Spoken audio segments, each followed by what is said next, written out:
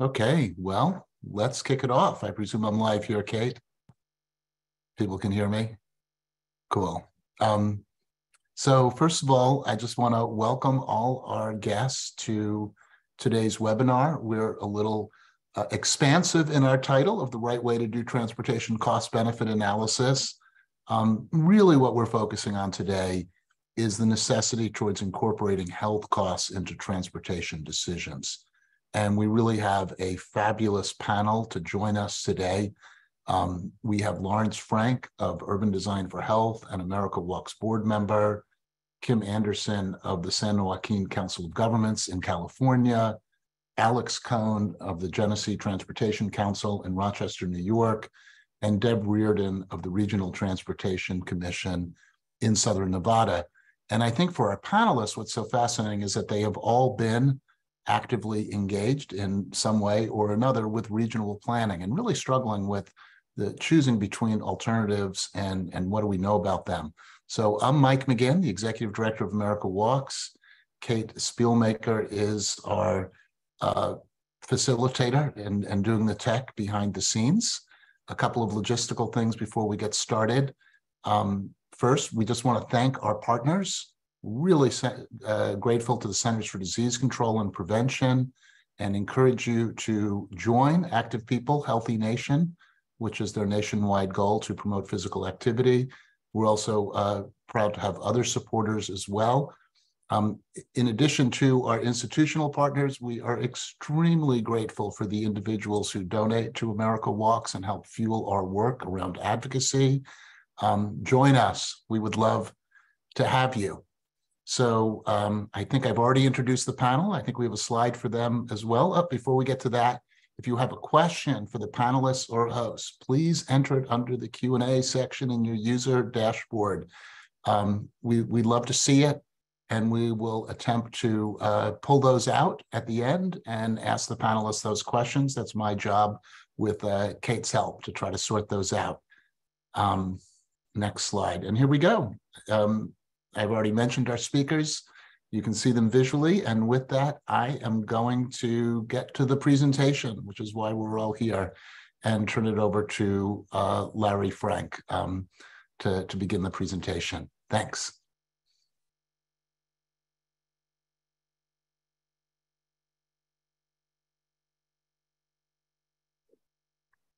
Okay. Thank you all for, I think it's time for me to start. Indeed. To begin speaking. So thank you, Mike. Thank you so much for America Walks for hosting this webinar. Really excited to hear from my colleagues and clients who are joining us to talk about how they have been using the software tools that we've been developing based on the research that we've been doing over the last several decades. Myself and many others, really building the evidence base on how the physical design of communities affects our health. But as we've titled this talk, it's not just about that, it's really about the economics behind that and how these decisions have massive implications in terms of what we build and how we design our communities on our health. That trickles down into very significant healthcare costs. Or hopefully reductions. I wanted to mention and thank Alan Brooks with the US EPA, who is my client and has been supporting the development of the National Public Health Assessment Model and EPA in general, and also other organizations, including Robert Wood Johnson Foundation and many others. I wanted to mention, as you'll hear from Kim Anderson with the San Joaquin Council of Governments and Deb Reardon with the Regional Transportation Commission and Alex Cohn at the Genesee Transportation Council, their perspectives on how they're using these tools, and really they're the innovators in practice, really taking this work and making it applicable, and really they're the game changers, and I'm really excited to have them join. Finally, I am a professor at UC San Diego, where the research is done that goes into these tools that get applied in practice. So I'm going to try to share my screen now. 1 second. Hope I got this right. 2 versions. Okay, my screen can be seen. Yep, you're good. Thank you. Okay, well, there's been a call to action to promote walking. America Walks, as a leading NGO in the country, really trying to promote infrastructure to support walking. The federal government initiative, as soon as Biden became president, the Justice 40 initiative with 40% of overall benefits of certain federal investments to go into disadvantaged community. A spatial issue, really trying to target investments where it's needed the most into underserved areas that are overburdened by the impacts of pollution and climate change. The call to action preceding that in about 2015 or 16, step it up. Really, once by 2015, even 2010, evidence was pretty clear. It's intuitive. How we physically build our environments shapes our options, how we travel, and our exposures to good and bad things, such as air pollution, noise, and injury risk. So these are some early initiatives. But along the way, we seem to have not been able to really bend the curve.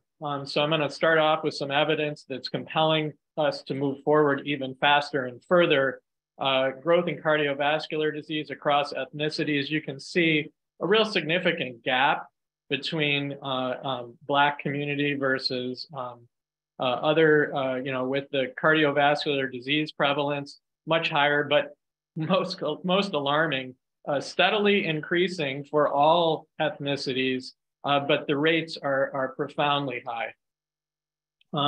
This translates, and here's a few, well, obesity, cardiovascular disease, and diabetes prevalence into terms of annual healthcare costs are massive. These are in billions. We know that's a very large proportion of the federal budget or the overall gross domestic product. So we're talking about big dollars when we talk about health impacts of the built environment, which plays a very significant attributable role in shaping chronic disease burden. That has been established. What we're doing as a society is really many things, and government is really trying to do its best with infrastructure spending coming up and starting to happen, reappropriating road space, taking back the streets. So we've seen during COVID a willingness. This is in San Diego, where I now live, looking at the Normal Street Promenade or the Gaslamp Promenade, where retrofitting is occurring, where we're reappropriating road space for other purposes, but it's come with considerable resistance, significant resistance to densification and taking space from the car. So it's our work and the importance for all of us to be able to demonstrate and document the important benefits of doing so. 2021 with Infrastructure Investment and Jobs Act, couple trillion, the numbers vary, but somewhere around $2+ trillion. The reauthorization of transportation spending, plus increases in equity-driven and clean energy transportation solutions.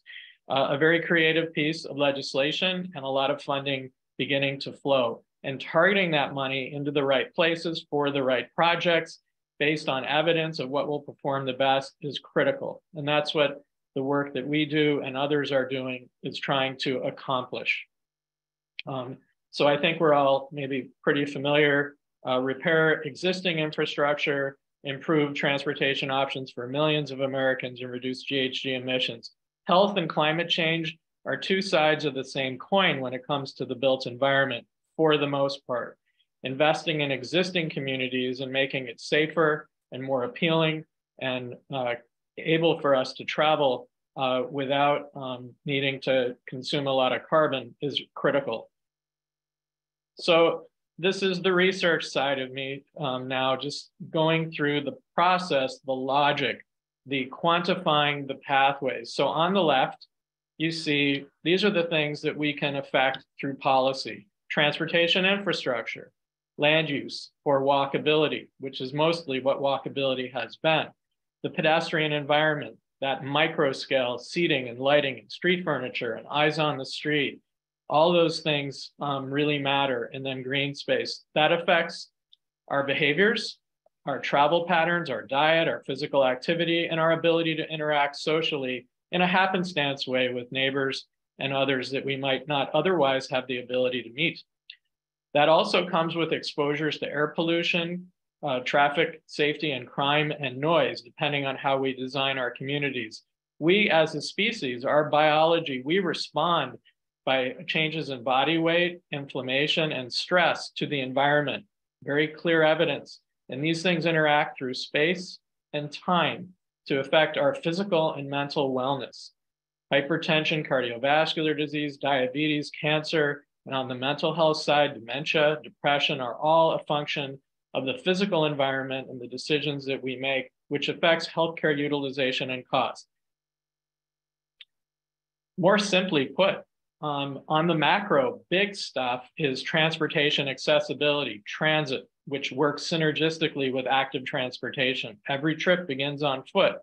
And complete communities, that's the walkability, the mixed use, the density, the proximity, and the connectivity working together to make destinations nearby, to provide nearby destinations and make it possible to walk there. But we can't walk there if the stuff on the right, the micro scale, the pedestrian environment is not in place as well. That's really, relatively speaking, an easier lift. Changing and retrofitting the pedestrian environment comes with limited or no resistance from neighbors in terms of benefits that accrue relative to trying to densify an existing or low density environment. There is resistance to pedestrian environment improvements in terms of gentrification now, though, which is a whole other area which is concerned for displacement, which we probably won't touch upon adequately in this presentation, but is there and needs to be considered, of how to have programs that support retention in communities. So from the left to the right in this diagram is a continuum of walkability, from the most car dependent to the most walkable. This actually is an adaptation of Andreas Dewani's transect. And we're using it as a 5-step ladder from the least to the most walkable. And you can see images, this is from Vancouver, where you see aerial images down below, and then on the road, 3-dimensional street level images of experience of place. And so as we move from the left to the right, this is scaffolding that information onto a, you can see from the car dependent on the left, compared to those in the most car dependent, those in moderately walkable or extremely walkable environments are 27% and 39% less likely to have diabetes. The diabetes prevalence rates decline precipitously in Vancouver as walkability increases when controlling for demographic characteristics. This is a published paper, as you see below, just came out last year. Sense of community. So I picked one physical and now one mental health side. On the upside, sense of community goes, and also a positive benefit of walkability for the more fortunate, and I'll get at this in a moment later, for the more unfortunate members of society, the more underserved, walkability is not a hands down healthy thing. For those, the general population, we do see positive relationships. But moderately walkable and walkable communities are more likely to have strong sense of community than those that are car dependent. And the relationship is somewhat intuitive. So now on the causal impacts, taking back the streets. This is a study that we did, and I'm going to present 3 papers on it fairly quickly. Downtown Vancouver put in a greenway. They took a fairly walkable street, but reappropriated the road space to cars, to pedestrians and cyclists. And we studied before and after. Here's our sample along that corridor. About 250 people along the corridor, and the same amount as controls after, before and after this greenway got built. The results are quite compelling. Within 300 meters of this corridor, this is before, pretty nice street, but it got changed a lot, and the relative utility or benefit of driving went down and the ease of biking and walking went up. And our people's behavior along the corridor within 300 meters, they generated 21% less GHG emissions after the greenway got built than those further away. Those within the same distance close were twice as likely to meet recommended physical activity levels after the greenway was built. Those within 300 meters again were 5-fold more likely to bike than beforehand. So major increases in cycling. Each of these is a published paper. That's just a little bit of causal evidence. There's not that much. I mean, those types of intervention studies are still fairly rare, but there's more of it. There's lots of literature that just grabbed to show, demonstrated, what other factors have people been studying? This review of reviews. So that's how much research is out there that we now have. Land use mix and sprawl at the top of the heap, being the most studied and significantly associated with obesity, reduction, aesthetics, overall food environment, parks, and you can see the list goes on. There's a ton and wealth of literature now on the topic, but the art and skill really is focusing, I think, and the need is on translating that into a tool, such as the National Public Health Assessment Model, which is built to address the gap to uniform health outcomes and measurement for decision makers that we will hear from today.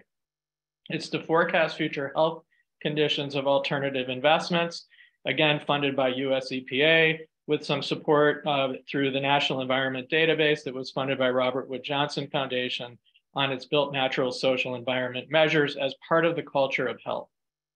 So this is where NFAM's been applied so far, and I will mention later on other tools that have been used and developed for this purpose as well, or similar purposes that are quite different in their structure and design. We've had 12 applications in 10 different regions, mostly for long-range transportation plans, as we'll hear from today, but there are other purposes, such as environmental justice focus within the Houston area regarding freeway expansion. This is part of scenario planning, where we create the ability to bring health into the scenario planning process so that health considerations are included. We have done an amazing job of externalizing health from the cost-benefit analysis process and others, such as climate impacts. And that's what this talk is about, is the argument to not only include them, but that we can. NFAM comes preloaded with data from the American Community Survey 5-year data on demographic factors and the National Environment Database that I just presented on the built environment features that are listed here. That's the physical stuff, the predictors.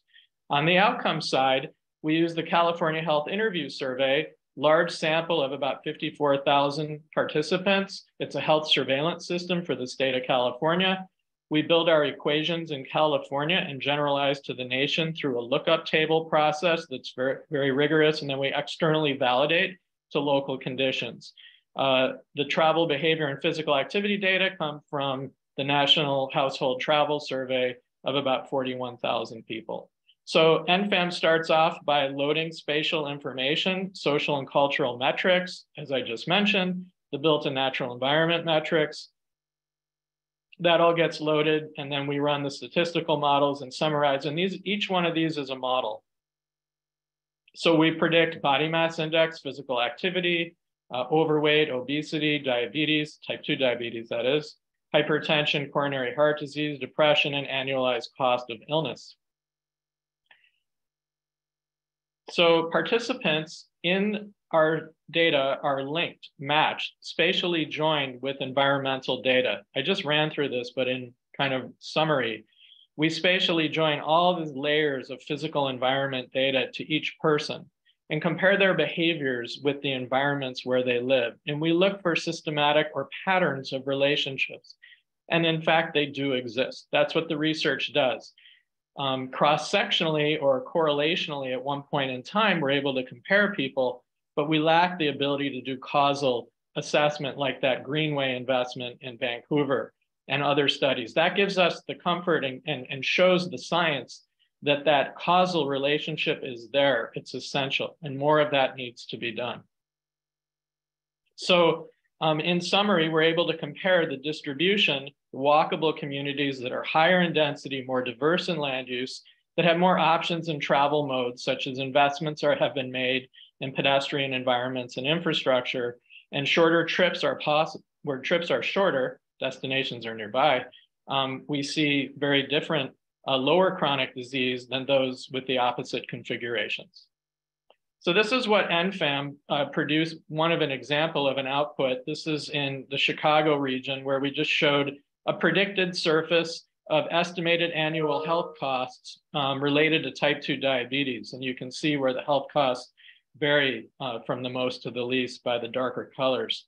The same features, predictors, and demographics are there. And then the outputs as mentioned in this one is just the last one, the annualized cost of illness.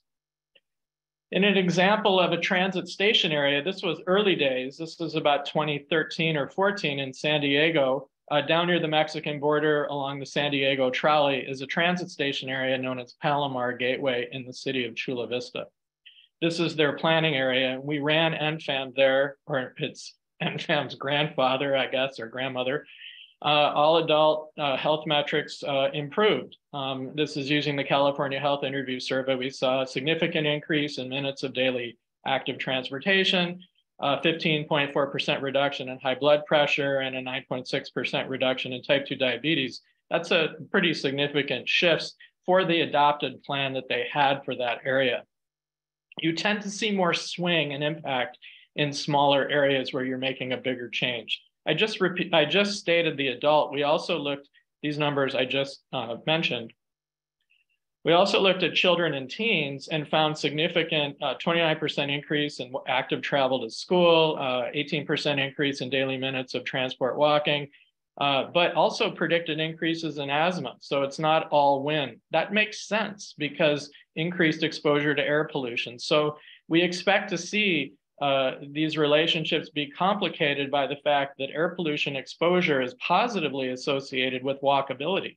This is a problem for us and something in the research that we need to address, and we are working on that now. This is just an output table that NFAM provides that shows kind of all these reports. In Los Angeles, their long-range transportation plan is something we have been working with the Los Angeles, the Southern California Association of Governments, who's been a very good client of ours and actually helped us develop the tools that we have built.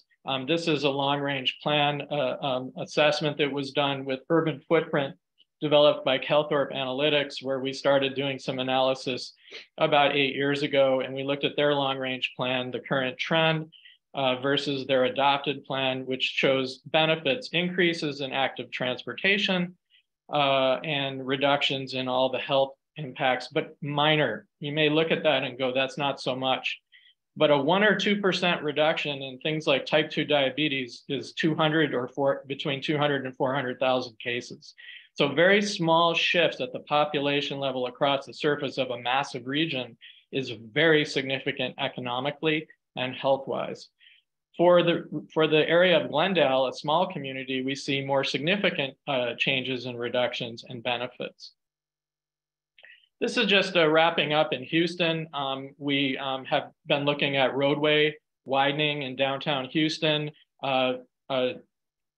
Transportation Commissioner Buttigieg, Secretary of Transportation Buttigieg, when he became secretary, and his department used Title VI to injunct the development and roadway widening that was happening in downtown Houston. And we help with that by using NFAM to document the adverse health effects of the roadway expansion through schools and in the community that were disadvantaged in nature, lower income area. So the economic benefits, I'm going to wrap up with a discussion around the money part, the financial impacts. So economic benefits of active transportation infrastructure investments come in many forms: capital construction and maintenance. That money gets spent and has a multiplier effect, the construction part in the economy. Equipment and services and tourism, it supports all that, but we've been looking at healthcare cost savings and workforce productivity with less employee absenteeism, big financial impact. So we characterize the built environment. This is what I just presented. Model physical activity and health impacts. So it's through physical activity and obesity that we have chronic health impacts. And we model that public health impact, and then we apply a cost of illness, which is a linear extrapolation or a projection with a unit cost for each illness that's avoided.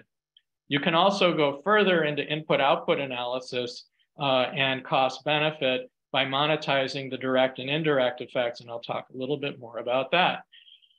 So what we build in terms of transportation infrastructure affects development decisions that affects travel patterns, health, and cost. Fairly straightforward in its linear depiction here.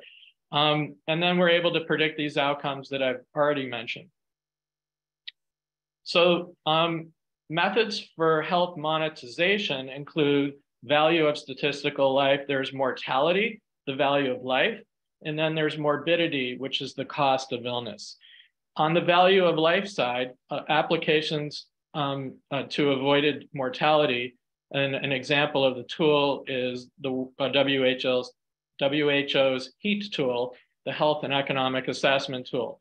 And that is looking at that side of the equation, which is really on the value of life, mortality. Cost of illness, applications to avoided morbidity, examples include input-output modeling, such as REMI, Insight, and Implan, but really NFAM, the tool I just presented, developed by Urban Design for Health, and ITHIM, ITHIM is also focused on morbidity. So the cost of illness is national cost attributable to a disease and elevates health as an important active transportation co-benefit. Then there's the direct costs, which are healthcare expenditures, which is what it looks at most directly and most simplistically, money exchanged for healthcare, obviously intuitive. Indirect costs are things like employee absenteeism, reduced workforce productivity from illness, early disability. I didn't mention, but we've done a lot of research, and others have as well with COVID, that having a chronic disease and then getting exposed to COVID came with much worse severity and mortality as well. So there's that connection that has been very well documented. So we have reduced productivity for those with more disease, more work missed, more disability, and increased mortality.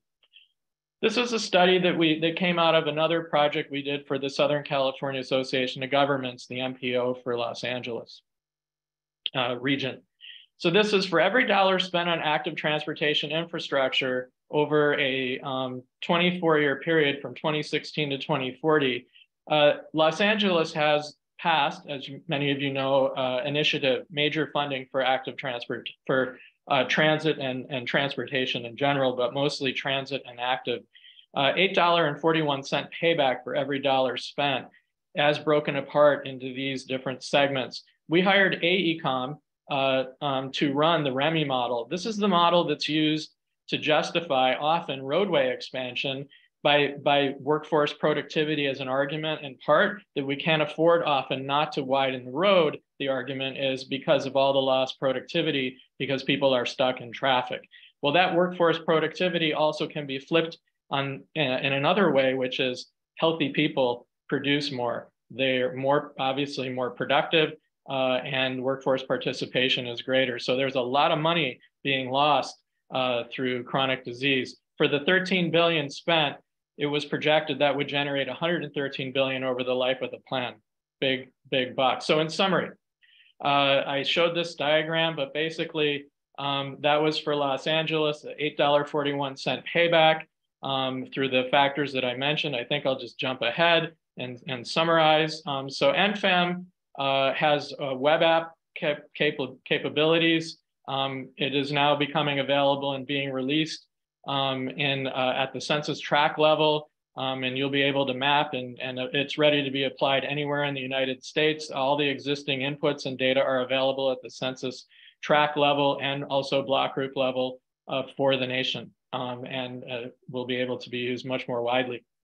NFAM is one approach. I mentioned it. The CDC produces, Centers for Disease Control produces the places data and indices that are now coming out of it, the Environmental Justice Index, and approaches multi-level modeling, similar to statistical models, but demographics only. So places right now doesn't account for the physical environment characteristics of the where people live in its predictions at the small area level using the behavioral risk factor surveillance system data, which is a surveillance system for the United States. So that's what it does. And then there's ITHIM and HEAT that I mentioned, ITHIM on the morbidity, HEAT on the mortality side. And that is a whole different approach, which is more aggregate so far with regional average projections, doesn't get down to the granularity of the small area level that NFAM does, but maybe changing over time. So finally, NFAM starts with community design and works its way through to predict behaviors and exposures and then chronic disease and cost, where ITHM and heat actually start with a predicted level of physical activity, doesn't start at the environmental level, scale, and then goes across the bottom, as you can see, to cover the rest. I now look forward to turning over the baton to hear from our colleagues and my clients who are going to present on their work in Las Vegas, Rochester, New York, upstate New York, Genesee, Finger Lakes region, and southern South Stockton Promise Zone. Thank you very much and look forward to your comments and feedback.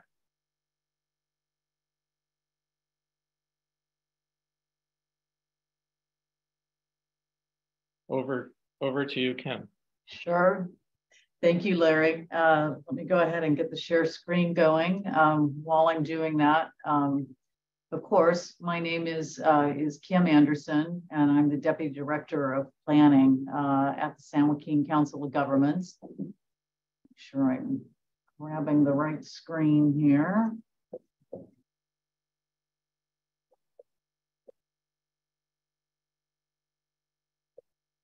There we go. I'll assume you've got something that says integrating health into scenario planning in front of you. So yep, you're good. Good, thank you. Larry went into a lot of the technical aspects, and I'm going to avoid doing that for the most part. What I want to talk to you about, whoops, didn't mean to do that.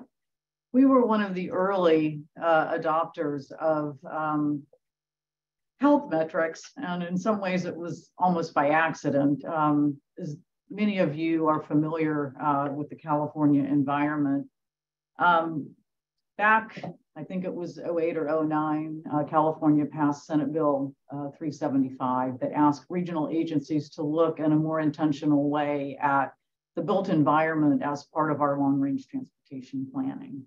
And really what it was looking at was reducing greenhouse gas emissions and reducing vehicle miles traveled, or VMT. And so in 2014, we embarked on our first regional transportation plan to include a sustainable community strategy. But we didn't have really good ways to measure the outcomes. Travel demand models are good at looking at what they were designed for, which would be to look at Clean Air Act requirements. And so while there were tools developed to help us measure greenhouse gas reductions and vehicle miles traveled, we didn't really have a good way of looking at health outcomes. And for one thing, travel demand models that we use and still use are not fine-grained enough. They really don't contain a good representation of pedestrian and bicycle infrastructure, and they certainly don't go down to the neighborhood level. So in 2017, we started working with UD4H, Urban Design for Health, and what it was to help us with implementation of that 2014 Regional Transportation Plan. And so what they produced for us at that time, we did two things. We looked at overall how to apply health metrics to our scenarios that we had developed through Envision Tomorrow in that 2014 plan.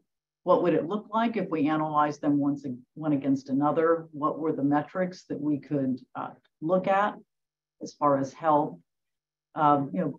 Besides the anecdotal or literature that was available to say that improve air quality, you improve health outcomes. And so those are some of those co-benefits that SB 375 asked us to look at. So that study grew into a small area look at the South Stockton Promise Zone. There's a picture up here of part of that area. The South Stockton Promise Zone is one of the most disadvantaged locations in the state. And as you look at the incidents, and we had good working relationships with our local health department and some of our advocates as well in the area. So we knew what those health outcomes looked like in that community. And in working with Larry and his team, we were able to quantify those and quantify for the first time really what those benefits could be. So the health equity study allowed us to have a more intentional focus on health benefits and the benefits of active transportation. And it also helped us look and address environmental justice questions through the regional transportation plan in a more robust, more robust way. And then again, I talked about the small area study. So let's talk about how then this grew into working with UD4H to do comparisons of our overall foundational scenarios for our regional transportation plan. As you can see on your screen here, we looked at 4 different scenarios and what that meant for health. And those metrics for the first time were presented alongside our normal transportation-related metrics that looked at vehicle miles of travel. It looked at what our land use inputs had been. What was the density of the design of the built environment that we were looking at? And Larry and his team were able to take the information from our scenario development and turn it into these metrics that we then could present to the general public.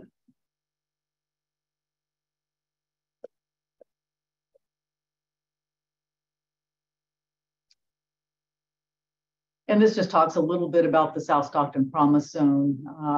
And for those of you at all familiar with the Stockton area, the area in general tends to be relatively disadvantaged. And then you look more closely at the South Stockton area, and even compared to the city of Stockton and the county itself, you see higher concentration of communities of color, you see higher concentrations of poverty, and some of these other indices indicating the need for investment in the area.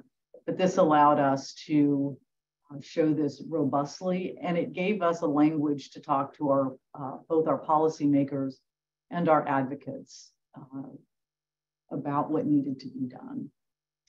So this shows the area. This is concentrating on the area in Stockton. So the Promise Zone is outlined there, and South Stockton is generally south of the Crosstown Freeway or Highway 4 in the middle of that.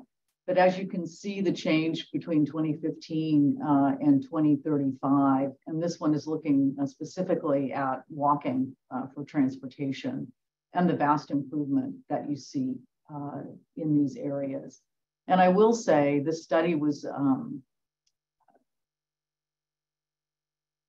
one of the first times that we were able to quantify this, and it allowed us to focus in these areas. And I'm going to talk a little bit more about how we've used these studies more than on a strict cost benefit analysis, but some of the projects and additional studies that have come out of this work. So again, this is looking at those changes, and Larry talked about this. These look like relatively small changes when you look at the absolute change in some of these physical activity metrics. But when you get to the percent change and sort of understand what that means for the persons that are living in these areas, it can be life-changing.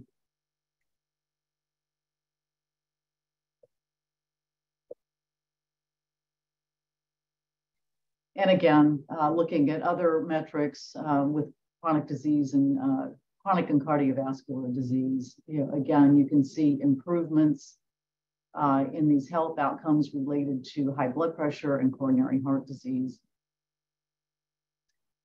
And then, of course, we brought, who knew that this partnership was going to last quite this long when we started it back in 2017. But for our recently adopted 2022 Regional Transportation Plan Sustainable Community Strategy, we were able again to look, and not only the difference in disadvantaged communities, but we looked in low, moderate, and high and highest resource areas to see where did we get the biggest improvement with transportation, active transportation infrastructure improvements. And this has led to some other studies and outcomes, and we're looking forward to our continued partnership. But just to say, many of these neighborhoods, we went on to do a study of active transportation in priority neighborhoods that looked at the most disadvantaged communities and what investments in active transportation could do to improve those communities. Many jurisdictions, based on both our work with UD4H and on some of these subsequent studies, have initiated their own neighborhood level assessments, and we're seeing higher levels of investment in those areas. More recently, the San Joaquin Council of Governments was awarded a Sustainable Transportation Equity Program, or STEP grant, that has now spawned the Stockton Mobility Collective. What we're looking there is car share, electric car share, and pedal assist bike share programs being piloted in the South Stockton neighborhood as a way to be a first mile, last mile connection to transit. It includes a mobility app, mobility as a service application that's bringing all those modes together. And it's also allowed us to look at these old studies that we've done and what transportation investments will now support the Sustainable Transportation Equity Program. We're considering using health metrics in active transportation program scoring. That's something we haven't implemented till now. And we're considering using these health metrics for our regional early action program, or REAP planning. And this is a program in California where the money is really to spawn affordable housing production, but it also has the co-mandate of reducing vehicle miles of travel and also affirmatively furthering fair housing. So we're looking at the way health metrics can inform perhaps the location of transportation hubs to aid in affordable housing in infill locations. And these are all in their early forms. But what I wanted to emphasize here is what our early studies with UD4H have done for us. Again, it's this language to speak with our policymakers. They have an interest in improving their communities as well. And these kinds of metrics and their use in justifying some of these later grants. I can't emphasize how important those have been.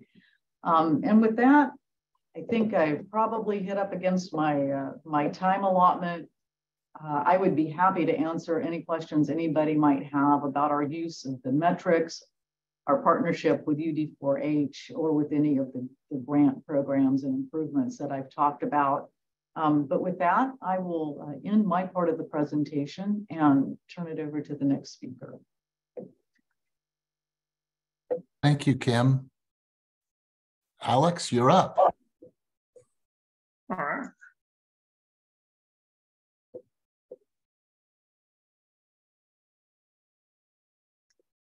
Hi, good afternoon. I'm Alex Cohn. I'm the Assistant Director of the Transit Transportation Council, the MPO in Rochester, New York.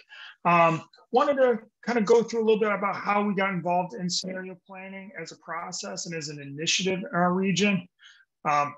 Contrary to what Kim was just mentioning, in California, we don't have a sustainable community strategies requirement yet, but I think, we seek to ask a lot of the same questions. I've certainly been keeping my ear to the ground and watching what they've been doing in California as we kind of prepare for perhaps doing other similar plans as well.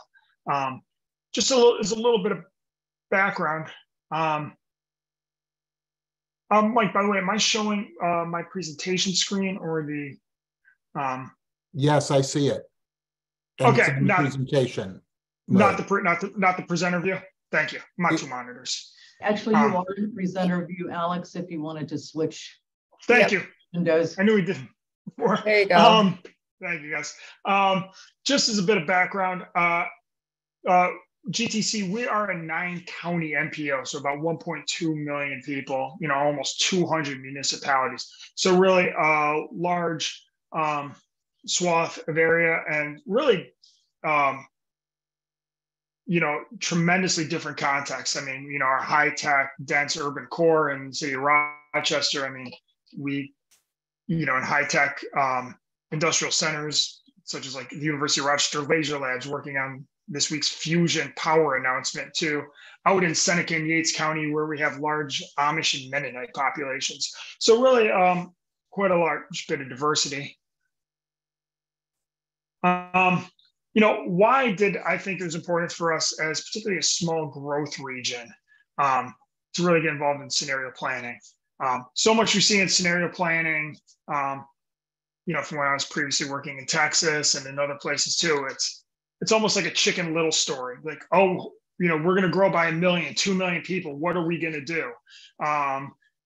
But, that's not so much the situation here. We've had slow population growth, but I think that doesn't serve to really show the amount of really change that's happening, not maybe in aggregate, but really, so many still continuing moving pieces. If you dial in the microscope just a couple of ticks further, we've had, continuing changes in employment, suffering a lot of job sprawl, and, particularly a number of inequities as well. But I'm absolutely bullish about what we have in the Rochester and Finger Lakes region. We have, really strengthening urban core in Rochester, something that maybe you couldn't say when I was younger. And Larry, being a Rochester native himself, has certainly seen such a change, growth in multiple industries. And happily, what I can say on the last two bullets is, strong investments recently in transit and active transportation.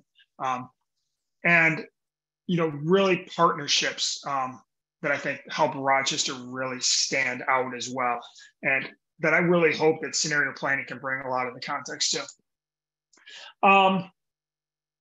Just kind of go through some of the bullets. One thing that I think scenario planning does is really, broaden the conversation.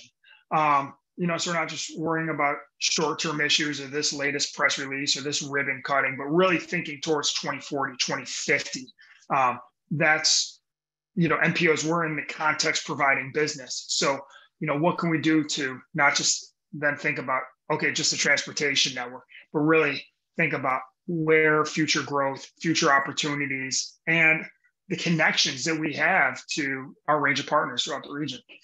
And that kind of, as NPOs, we get that planning budget. And so we can support data development. We can support the use of models beyond just the travel demand model that our partners can use. And I think in scenario planning and deploying a scenario planning tool is something that we've, sought to provide to our partners.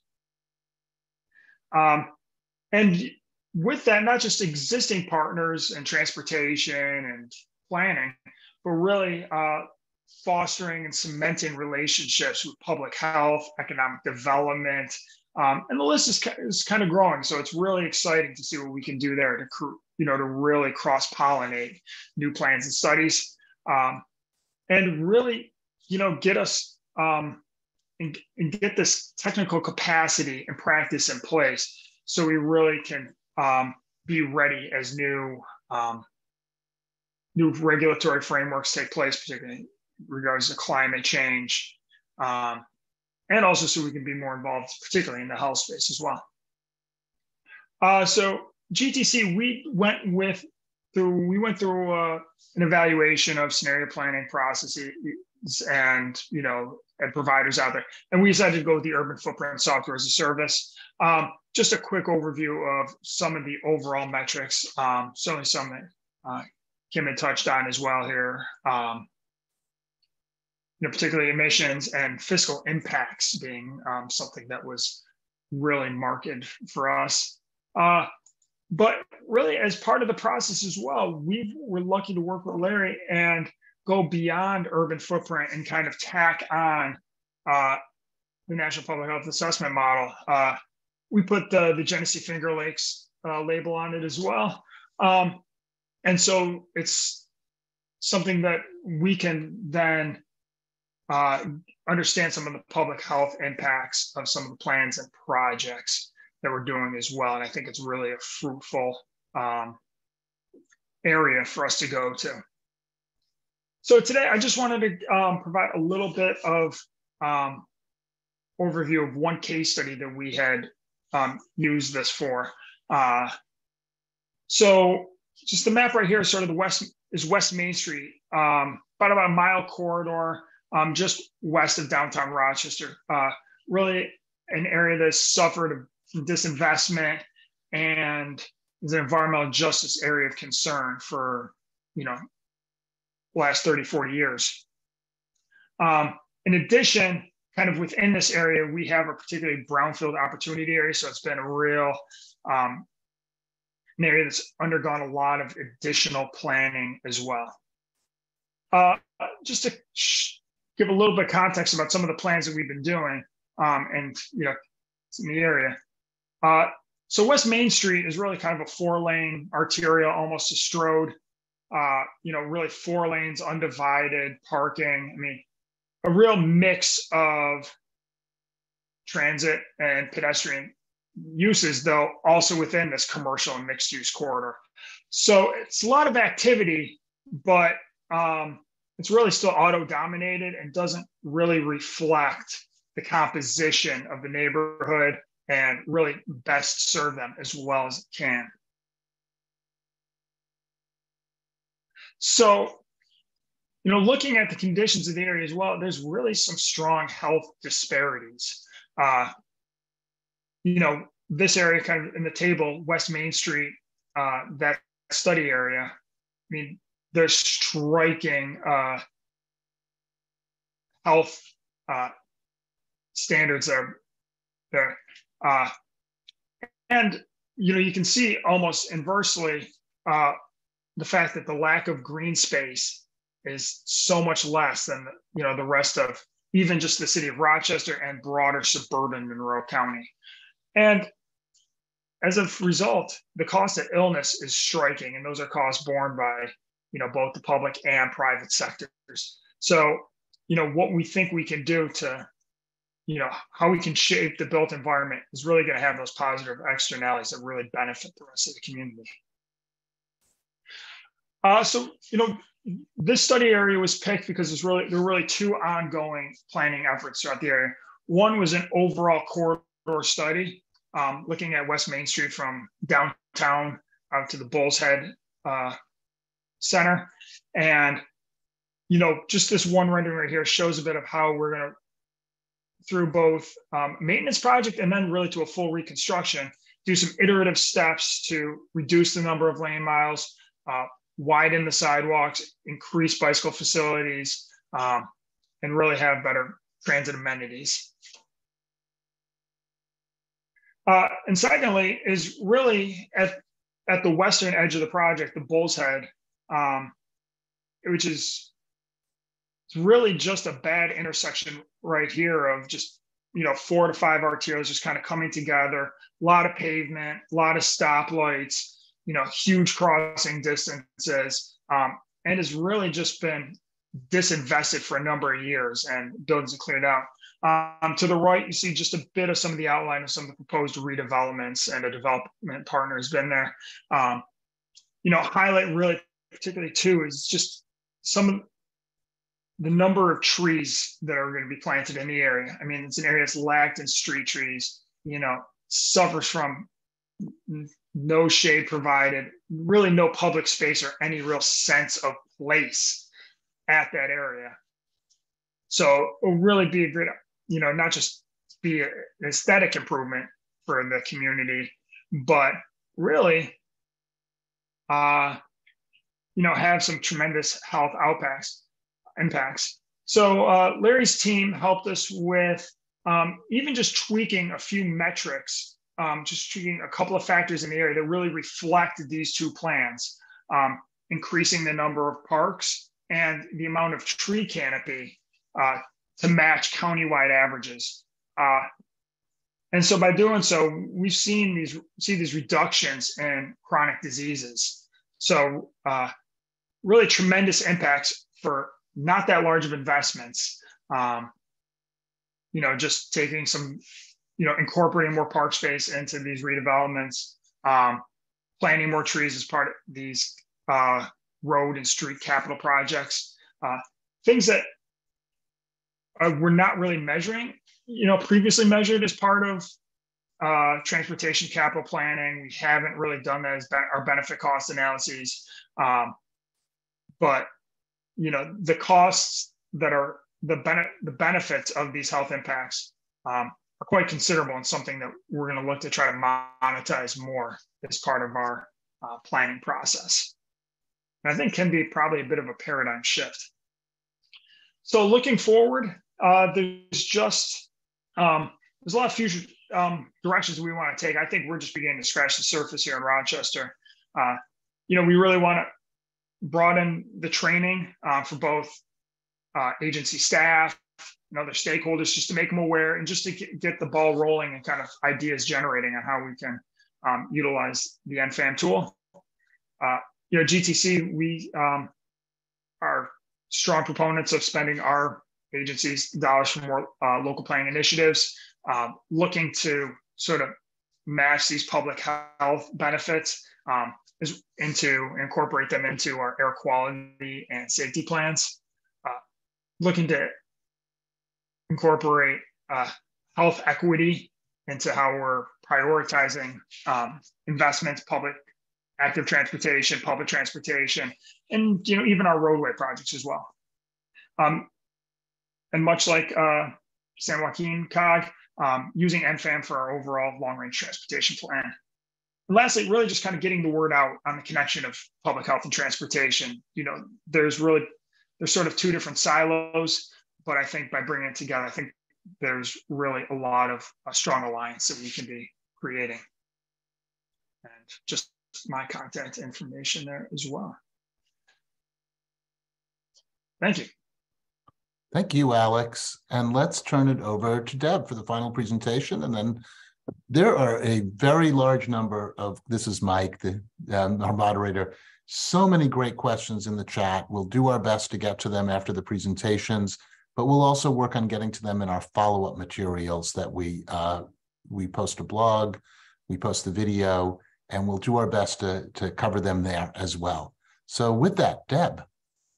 Great, thanks so much, Mike. Hi, everyone. I'm Deb Reardon, Regional Planning Manager here at the Regional Transportation Commission of Southern Nevada. And so sorry about that, thanks. The MPO leads regional transportation planning for Clark County. That includes the Las Vegas metro area, as well as outlying portions of the region. Our current population includes about 2.3 or so million people, and it's expected to grow quite a bit over the next 30 years. We're looking at a population of adding another 1 million people to the region. And while there's some really good examples that are happening now of higher densities, more mixed use development, that hasn't always been the case. And so a lot of what we are dealing with as a community is really more suburban style development patterns with lower densities, much more separated land uses, and auto-oriented street networks.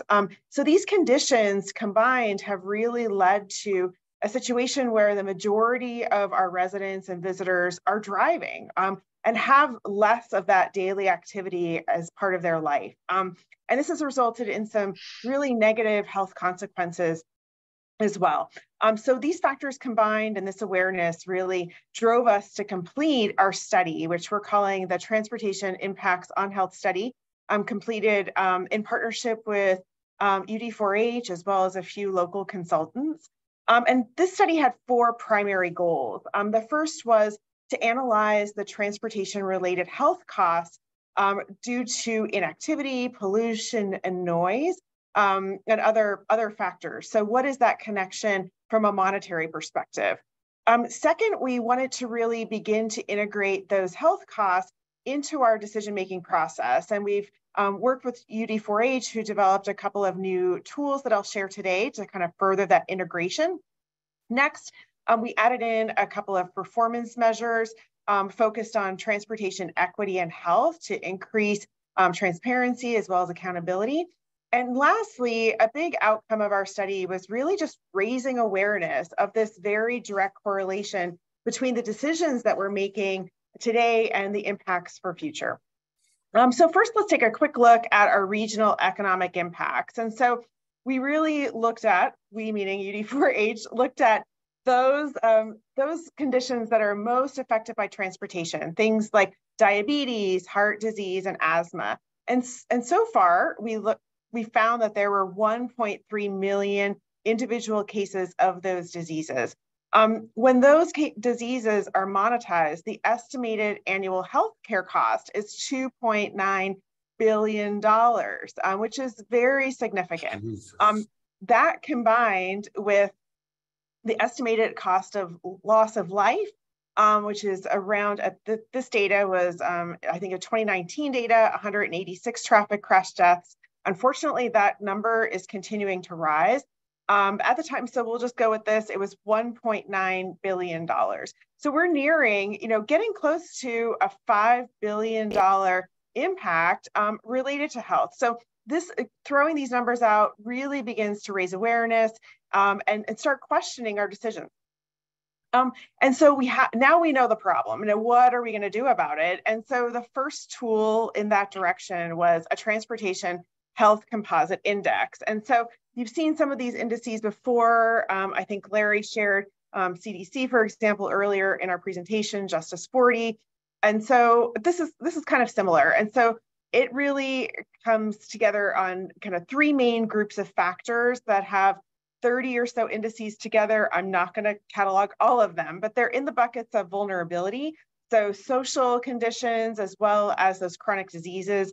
The second factor is transportation risk, so risk of crashes, exposure to pollution, as well as extreme heat that is a significant issue in our region. And then lastly, the health-related transportation access or really lack thereof. So places that don't have access to high comfort, active transportation infrastructure, parks, and healthy places, frankly. And so when we combine all of these factors together, it turns into a map that looks like this. And so this is our new health composite index score. The areas that are shown in red or orange have a more high vulnerability based on some of those socioeconomic and other factors I described, and low transportation access. And so from this map, you can really see that there are locations in the region where some health-focused investments can really make a more significant impact. And this disease prevalence as well as access is not equally distributed. There are, more opportunities for improvement around some of our more diverse, low-income parts of town, kind of in the east side, urban core. I think, this data really illustrates a strong need there. And so that's tool number one. And the second tool I'll share with you during our time together is our use of the public health assessment model. Dr. Frank already went through this, so I'm just going to really focus on this middle box, what our proposed interventions are, and then what the result is. And so we tested our onboard mobility plan. That's our regional vision for improving mobility, for improving transit access and developing more sustainable communities. This plan that was modeled included building out a high capacity transit network, as well as adding in more transit oriented development locations. At those proposed locations, I should say conceptual, would have higher densities, income would go up, as well as population numbers would go up to really support more transit use. And then we also added in more frequent service throughout the region. And so based on research evidence that UD4H shared earlier, the health impacts of these investments really showed health and cost impacts in the expected direction. And so you can see here in row one, the health cost per adult went down by around 11%, as well as some of our health conditions also showed improvement. So BMI, type 2 diabetes, hypertension, coronary heart disease, they all moved in a positive direction, and largely due to the mode shift. So we see a doubling of transit use, which is great, as well as a pretty significant increase in walking for transportation. So it's important to note that this particular scenario didn't really show a lot for bikes. So that shows that there's probably more to do there. And another interesting outcome is that this outcome was just for the 90,000 or 100,000 people that live near these improvements. When we ran the model for the whole region, the impact was much smaller. And so that tells us as planners that there's a lot more that needs to be done in order to show a bigger health impact for more people. So next steps, we're kind of at the beginning phase of applying these tools. And so we are really looking at applying the health index. We've already started that. Our public participation plan identifies it as our tool to identify disadvantaged communities and directing outreach tactics to be more inclusive, particularly in those locations. The index is also being used as we just did a call for projects for infrastructure bill dollars. We included the index as one of the factors to prioritize projects, which is really exciting. That's the first time we've done something like that. At the scenario planning level, we're planning to use this in our next regional transportation plan update. That was something that health was not considered as part of the cost benefit analysis previously. And then at the local scale, we're testing it out at a college area land use and transportation plan to look at how improved walkability, more transit-oriented development surrounding a new college could shift health outcomes. And then lastly, as we work to use this model, we're interested in identifying other things that it might be able to do and gaps. And so in addition to our interest in exploring health impacts of noise and pollution that I think were mentioned earlier today, we're really especially also concerned around illnesses related to extreme heat. So Las Vegas is one of the fastest warming communities across the country. And so we're interested in testing out how especially enhanced pedestrian infrastructure, tree canopy could make our impact those heat-related illnesses in the future. So just in closing, I just wanted to share that when Dr. Frank and I shared this work with the RTC board, that includes elected officials from all the local agencies, they make decisions around transportation plans, transit services, and those related budgets.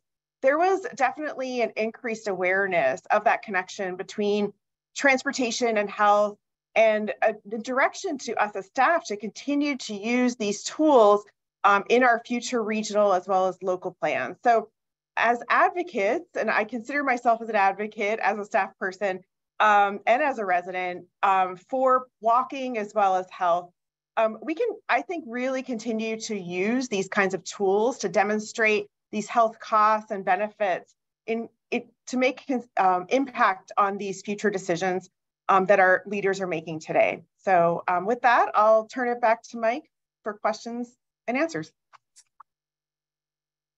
Thank you, and love to have our panelists back as well.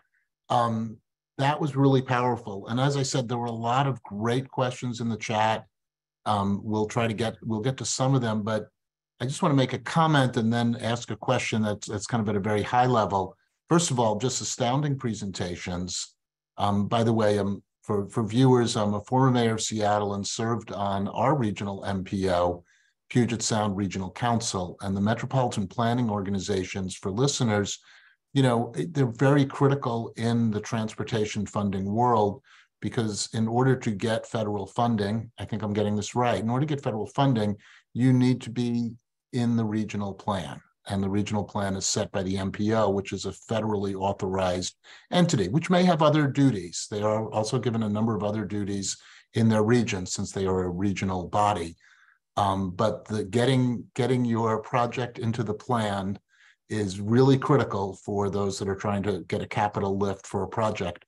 And one of the things that was mentioned, I'm sure many of our listeners know this, is that very often the analysis that is done looks at what is the time savings to driver of relieving congestion by adding more lanes, whether to surface streets or freeways. And that's problematic on a number of reasons, one of them being that adding more lanes does not necessarily lead to any more time savings due to the concept of induced demand, but it's also very narrow. And just a small criticism, it never measures the delay of pedestrians waiting at a red light, which, by the way, weren't at all necessary before cars, but that's an aside. So it's very problematic for that reason, whether that's truly a measure, but that's the measure. And so the question I want to ask, and it's been raised by several people in the Q&A, from your experience, given kind of the history of how costs and benefits are measured and your work at trying to introduce this concept of health costs into the MPO analysis, how do those two things intersect in the actual decision-making from your experience? And what would it take to change the paradigm for analyzing the how new roadway expansion is analyzed for its costs and benefits? And whoever wants to go first.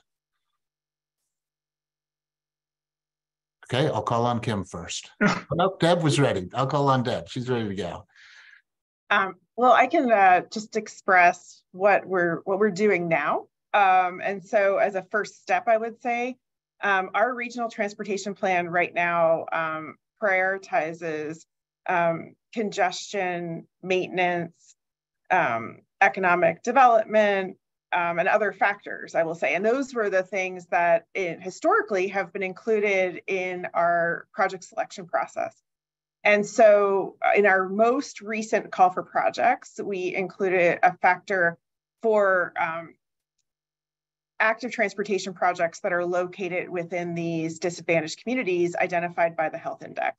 And so I think that's a huge step in the right direction. But I want to be clear that those other factors are still part of that decision-making process. So it's a step, and it's an equal kind of consideration at this point to those others. Got it. Alex, I thought I saw you leaning in. Yeah, I think as we, because we'll do cost benefit analysis for safety projects, but sometimes as we look at perhaps some of these complete corridors, some of these health benefits are, as great, if not greater, perhaps. So I think it's, because we're playing catch up, I think, to some of the measures that we have with congestion and crash analysis. As we really develop these tools and make them more operational, it's going to become a more day-to-day part of the process. So I think that's kind of some of the context here. I mean, it's is that we're really working to make this really a regular part of the project development and selection process.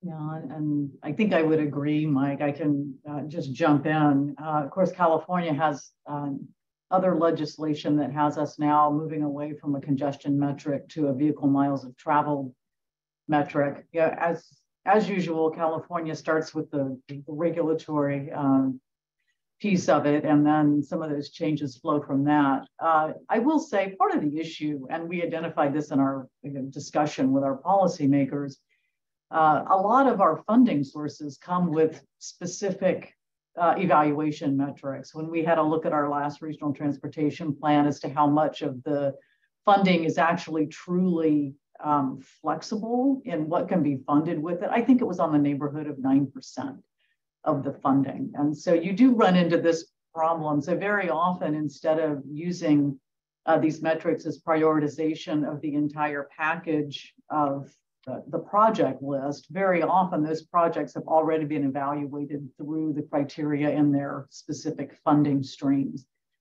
So that can be an issue for us. And so a lot of it has to do with the flexibility of the funds that we have to work with. If we were to talk very specifically about what's needed. But that said, as Deb said, with those areas where we can incorporate the health metrics, we will try to do that. But again, a lot of times it's on the global, it's the language that we're able to use to talk about the benefits of the plan in total and what changes, and then looking at it at the neighborhood scale. So what can we do now at a neighborhood scale that will affect that neighborhood and then move it into other neighborhoods? Let me dig into that a little bit. So when you say that that you have constraints, are these things such as the legislature saying you shall prioritize, or the legislature having already chosen projects in their funding packages as being the projects that will be done, or what degree is it federal? I'm just curious as the types of constraints that are placed at the front end as to what ends up in the plan. Well, certainly. I mean, some federal funds are specifically for highway, and they're specifically for highway expansion. And so that's what gets funded with those. There are, congestion mitigation, air quality funds. Those are looking more at air quality measures. And so when you evaluate a program of projects and a call for projects, you're using those specific funding criteria. Active transportation projects, clearly we've got different metrics that we're looking at active transportation projects with. It's just to say that flexibility in the funding source may not be as much as is imagined. Yeah, fair enough. And I would also say that there may be more flexibility in the funding sources than the culture of transportation funding permits. I'm saying this for the benefit of our listeners. Flexible federal highway funds have been used for active transportation and sidewalks and bus improvements, et cetera. But certain portions of the your political ecosystem in a state may think federal highway funds can only be for highways. So there's a political aspect to that as well. Yeah. Well, and Mike, I would say with the current Infrastructure Act, I mean, we are looking at sort of morphing our processes. Obviously we want to position, and I'm sure the other speakers would say the same thing. We want to position ourselves to bring in the greatest amount of funding. And so we're looking very closely at what those new funding streams are going to be. Yeah, and that's a really fair point. Again, for listeners, the new federal infrastructure bill, 30% of the dollars in transportation go through specific grant programs, which have criteria for them. And there are a lot of great additional dollars in the active transportation space that didn't exist before. Approximately 70% still goes to the states to use as flexible funds. And one of the things about the last Congress was that they did not adopt further constraints. There was an internal debate as to whether they would put more of an emphasis on climate or safety with those flexible funds, and they did not. So in order to get the bill through Congress, states retain flexibility. So there is, but it does mean that there are more flexible funds at the state level, which could be, spent in different ways depending on the political preferences of the state and the state legislature. Larry. Yeah, I just wanted to say that I think Deb referred to it recently, was that Livable Centers Initiative. The Atlanta Regional Commission long ago was first, I think, to adopt targeted funding into existing centers. And that actually is what kicked off the research that I was working on back then 25 years ago or so. And it's nice to see. And I think, so that's one way. And Deb said there are targeted funds that can happen. But what we just heard was sort of a continuum of responses. And it just made me wonder how this work may help position you all better for this infrastructure funding that has, I'm just curious if you think that seems like it's a bit of a leading question, to be honest, but it just seems like given the way the infrastructure bill is written, you might be in a better position to go after the funding because you've already started down the path of what they're asking for. You feel that's true?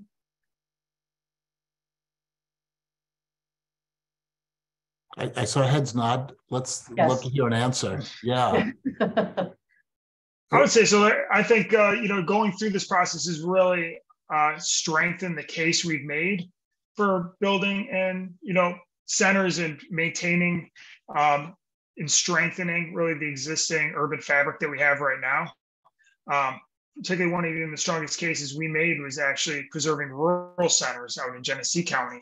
So I think it's sort of as we plant a flag with kind of smart growth and then defend it and then invest in it. It's sort of a snowballing effect of planning and other initiatives and investments, kind of keep the ball going. Thank you. Yeah, we haven't done it yet, but have considered including this data as part of grant applications to really kind of bolster to better articulate the benefits of a complete street project, for example. So that's something that we're interested in doing. And I will say, even though I said that in order to get the legislation through, the rules for flexible funding remained the same. The fact is that this administration, this executive administration, does have different priorities and does have regulatory tools at its discretion within the constraints set by the legislature. Kind of goes back to the comment Deb was making about constraints on what they can do within a regional plan. There's always upstream constraints from the political realm, but that people can attempt to work within. You know, Larry, a question we got from multiple people. They love the MFAM product. Is it, how is that accessible to people? How can people bring that product into their work? Is it publicly accessible, or is it, Sure. or is it a proprietary item? So multiple ways. It's a bit of both. There will be a publicly released version soon at the track level with a certain subset, a set of outcomes that cover quite a bit. And what we suspect most people will do is they may, it's not that expensive to run because we already have all the data it needs for baseline, and then you can predict what ifs off of the equations that go with it. So that should be, but running it is a bit of a learning experience on the front end. So what we expect will be that perhaps it's a bit of a software as a service kind of a setup where we may help people under a contract basis we're doing that with a number of users. What we really want is people to be able to use it. So I think each I think Deb, Alex, and Kim, each in their own organizations have been working to develop internal capacity in Los Angeles. They're running it on their own now, but they're a huge MPO. We see that happening. And then there'll be a version of NFAM that is more detailed, that offers more capacity that we will have, be hired to use and apply separately. So it's a mixture of both public and proprietary. And that EPA is supporting it. So on that, another question we got was, I'm concerned that weight, BMI, obesity is being used as a health outcome given BMI's problematic basis in racism, shaky science, and our cultural bias against fat people. Weight itself isn't a health problem. Things like diabetes, which may be related, are the health problem. What's the public health? Larry, what's the response to that, or thoughts on that? Yeah, so there's physical activity is really what we want people to be, is active. That's the message and the health benefit, and healthy eating, active living. But nonetheless, one of the best predictors and the way the models work is the relationship between the physical environment and BMI or obesity. There's no question that obesity is indeed a trigger for chronic disease. And this person actually notes that. But the Surgeon General made a decision to make obesity a chronic disease. And so, they're the health experts. So maybe they should take this up with the Surgeon General who made that determination. It was something that maybe wasn't something I personally was expecting, but it is a condition. It is definitely, I think there's a sensitivity across demographic subgroups. The biggest thing that we haven't really mentioned this directly today, I showed a graph at the beginning. Chronic disease is concentrated in the underserved, low-income minority populations, and that's really the part of the cornerstone of this equity social justice issue, that the biggest cost benefit we're going to get is investing in communities that are underserved to address this concentration of chronic disease. And a lot of it is triggered through unhealthy body weight. And that's just what the science shows. It's not something that we like to see, but it helps us geographically focus and really make a more informed decision about where these investments are going to go. Right.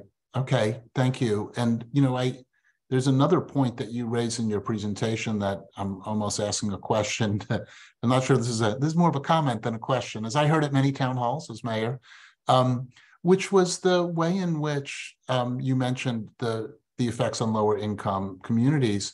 The other is the way in which our land use policies have tended to put apartment buildings and denser residential uses on high volume roadways, which has also, so therefore the air pollution effects of proximity to pollution can overwhelm, what I heard you saying, can overwhelm the walkability benefits of living in such a neighborhood. So that really, is it fair to suggest that really takes us to the idea, one, that we should reduce pollution on our roadways, but that we should also separate residential uses, allow more dense residential uses further away from high volume roadways, and that they shouldn't just be a buffer for the single family zone. And especially movement of goods. I mean, I remember, in Seattle, Mike, I don't know if you were mayor at the time, but that's something the city of Seattle worked. I mean, regions across the country, many, have worked hard on this, but there's no question that this, walkability is not a health prescription for the underserved and poorest members of our society, to the extent that, in fact, in the most walkable environments, which are inherently denser for the most underserved, are actually less healthy. So it's an elitist concept to think that just physical infrastructure or walkability, physical environment, green space makes people healthier, because disadvantaged people get their version of walkability is lack of green space, increased air pollution, increased risk of injury, and noise. And so this is something that Robert Wood Johnson Foundation is having us focus on. We've just created a new national walkability environment index that combines these adverse health impacts so that you see a fair reflection of who you are versus the physical environments in which you live. Yes, in Seattle, that's very true. The impacts of traffic to and from the port and in and out of the airport, and then the adjacent neighborhoods, right? And then, of course, some of those port trucks, the ones that were making short trips back and forth, remember the Clean Air Agency's person saying that's where trucks go to die. So it was the most polluting trucks out there were running, frequent short trips through neighborhoods. So it really goes to not just the transportation infrastructure, but the land use decisions and the spatial decisions about who gets to live where, and where we provide housing. Kim. Yeah, Mike, and I wanted to say something. This is one of the things I think we've seen in regional transportation plans as they're asked to do more and more. We do end up with sort of dichotomous goals sometimes with them. And I'll point out two that are directly relevant to this question. One was the preference for housing to be developed in high quality transit locations to increase transit use. But on the flip side, high quality transit corridors tend to be the ones that you're talking about, where now you are put more housing in areas with more pollution exposure. And the kind of flip side, well, I don't know that I would say completely the flip side of that is now we're being asked to look through our regional housing needs allocation plan that's also part of the regional transportation plan now in California, is that you don't want to focus only on infrastructure in disadvantaged communities, but you want to make sure you're getting housing in higher resourced areas as well. So you're doing both. They're both important. Yeah, it really is a sign, and I've got to go to our closing slides now, but it really is a sign of how we ask those corridors to do so much. And maybe there are some residential and high transit corridors which have a lot fewer cars, right? It would take you to thinking about those corridors differently. The idea that maybe we should, I'm just getting on the stump here, we should have more pedestrianized centers in our cities like we see in other cities around the globe. And to some degree, we've seen in American cities with the open streets movement and the closing of certain streets in dense corridors. But really thinking about those trade-offs and not assuming that everything has to fit in that corridor, including high volume of vehicles. which would be a change in American viewpoints in many places. Having said that, this has been really fabulous. We've gone over our time. I apologize to everybody if you had a question in the queue.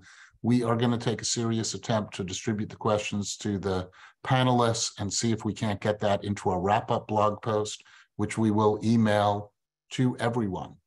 So that'll be great. I want to give you a little, our next panel, we're very excited. We're hopeful to have David Zipper, journalist, and Jeanette Sadik-Khan is going to do a perspective on transportation trends in our January webinar. We're pinning down the dates and time, so stay tuned.